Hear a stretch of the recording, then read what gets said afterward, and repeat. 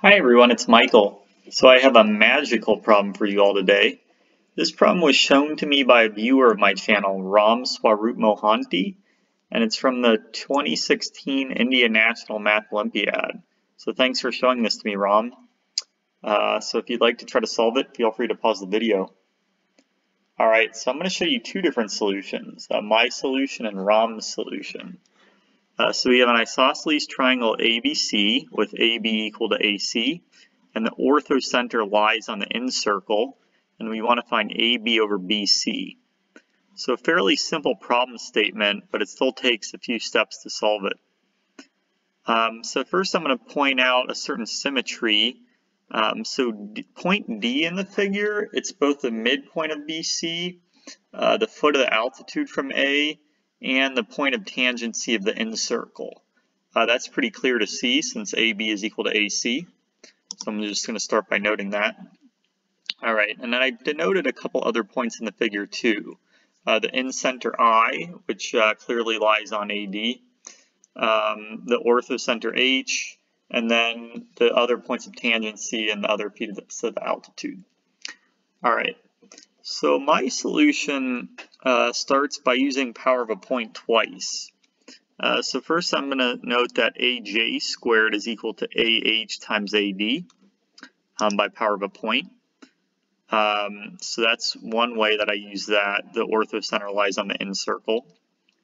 And now I'm going to use a fact about triangles. So in general, even in a non-isosceles triangle, it's true that AH times AD is equal to BD times DC. And I'm going to prove that also using power of a point. But first I'm going to note one thing. So in any triangle, the reflection of the orthocenter over a side lies on the circumcircle.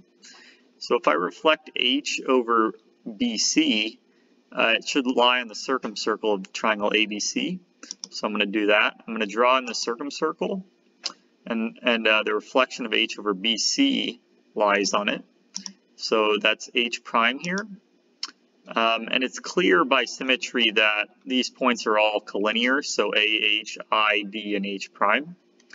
And so now if we use power of a point, we have so BD squared is obviously equal to BD times DC, because by symmetry BD is equal to DC. And then by power of a point, that's equal to AD times DH prime. And DH prime is equal to HD, because I said H prime was defined to be the reflection of H over BC. And so this is equal to AD times HD. Okay, so we have BD squared is equal to AD times HD. And now what I'm going to do is I'm going to combine these two equations by adding them. So when I do that, I'm going to add the right side of this equation with the left side of this equation. So AJ squared plus BD squared, that's equal to AH times AD plus AD times HD. And then we can factor out the AD. So this is AD times AH plus HD. And that's just AD squared. So we have AJ squared plus BD squared is equal to AD squared. And now I'm going to take advantage of the Pythagorean theorem, because it looks like this equation, it looks like if we combine it with the Pythagorean theorem on triangle ABD, it looks like that might give us something useful. So AD squared, that's AB squared minus BD squared, using the Pythagorean theorem. All right, so we have AJ squared plus BD squared is equal to AB squared minus BD squared. So I'm going to, if you set those two equal to each other, that's equivalent to saying that AB squared minus AJ squared is 2BD squared. And BD is equal to BJ, because they're both tangents to the incircle.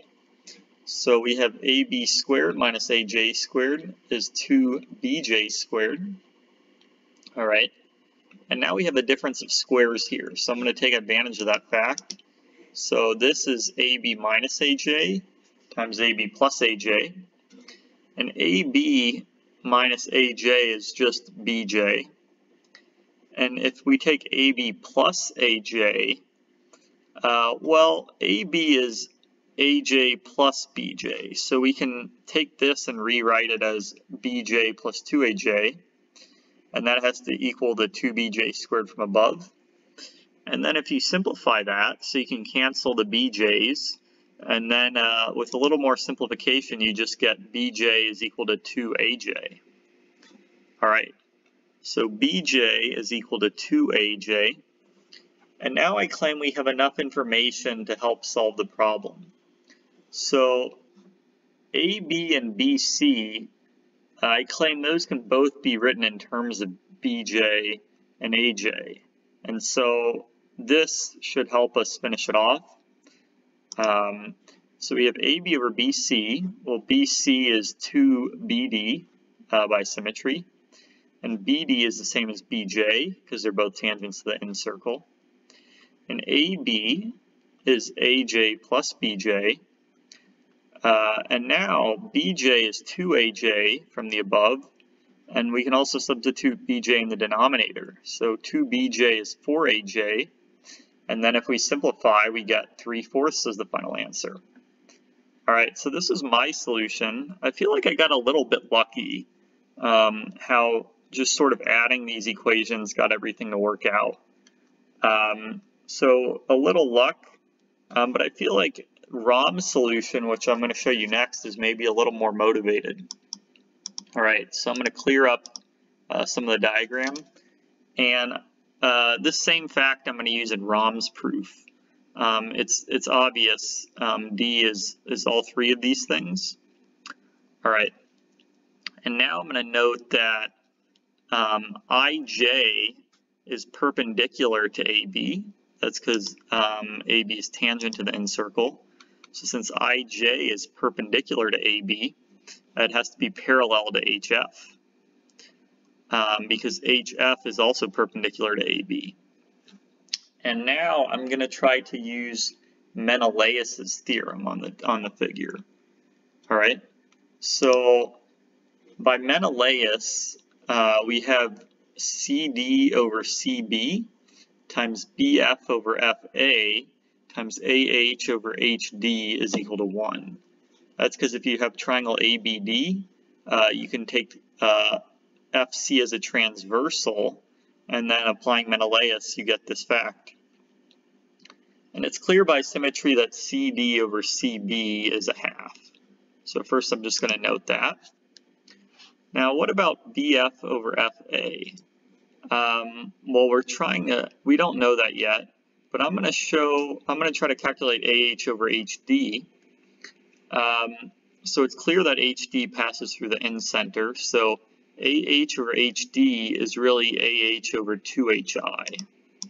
Okay, so we have AH over HD is AH over 2HI, but AH over HI is equal to AF over FJ. That's because, like I said before, IJ is parallel to HF. So using ratios, it has to be true that AH over HI is AF over FJ. All right. And so where do we go from there? Well, I'm going to show you the next step. So we can take this ratio AF over FJ, AF over 2FJ, and substitute it in. And we can also substitute in a half for CD over CB. And with some simplification, we just get BF is equal to 4FJ. So here the problem kind of starts to collapse a little bit. If BF is 4FJ, then it's clear that BJ has to be 3FJ, just by subtracting those two. So BJ is 3FJ, and BJ is also equal to BD, and BD is equal to DC. So from here, what I'm going to do is I'm going to note one thing. So angle AF, but before I get too much into the details, here's my strategy to finish off the problem. So we want to find AB over BC. Now, by power of a point, we can end up showing that BF times BA is equal to BD times BC. So I'm going to explain this a little bit. So angle AFC is 90 degrees, and angle ADC is also 90 degrees. So AFDC is cyclic. All right, and so that's what allows us to apply power of a point so that we get BF times BA is equal to BD times BC. And then if we sort of cross multiply here, or cross divide I should say, then AB over BC is equal to BD over BF. So this is the part where I simplified Rahm's original proof, which used a little more calculation. So AB over BC is equal to BD over BF, and BD we set up here was equal to 3FJ, and BF from here is equal to 4FJ. And so if you substitute those two, you get 3FJ over 4FJ, which is 3/4. So I think it's really cool how different our approaches were, both my solution and Rahm's solution. And if you go on the Art of Problem Solving forum, you'll see a lot of other solutions. Many of them use trigonometry, but some of them didn't. So I think it's very cool that a problem like this can have so many approaches.